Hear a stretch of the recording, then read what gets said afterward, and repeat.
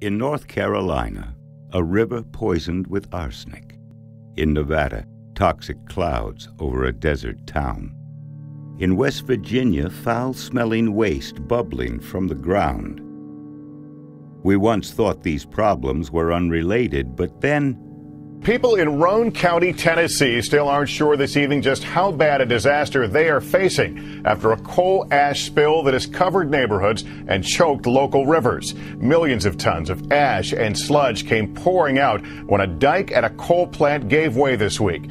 But it's what's in that sludge and its potential long-term health effects that is causing the greatest worry tonight.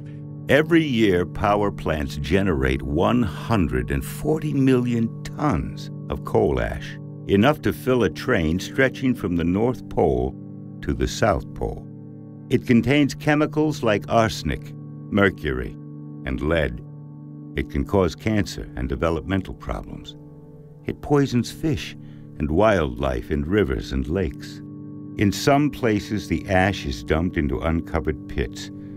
In others, it sits behind leaky dams. It poisons the air. It destroys the water. And the corporate polluters responsible, they claim that cleaning up this toxic mess would hurt their profits. But in 2008, when that dam broke, something changed. Nearly 500,000 people asked the EPA for stronger protections. Thousands of citizens attended public meetings. Local and national environmental and public health groups got involved.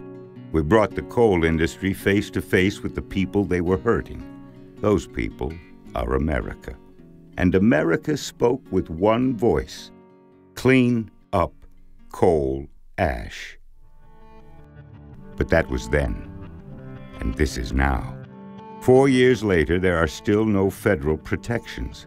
Right now, some senators want to pass a bill that will prevent the EPA from ever regulating coal ash.